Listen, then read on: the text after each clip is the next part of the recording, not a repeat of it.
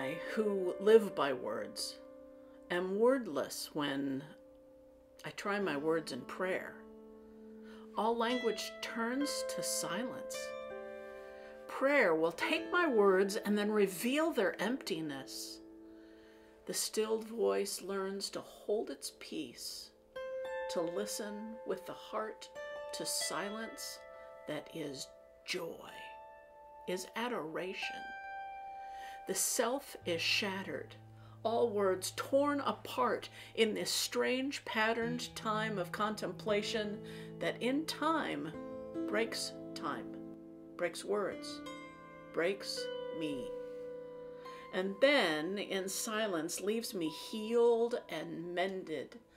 I leave returned to language, for I see through words. Even when all words are ended, I who live by words am wordless when I turn me to the Word to pray. Amen.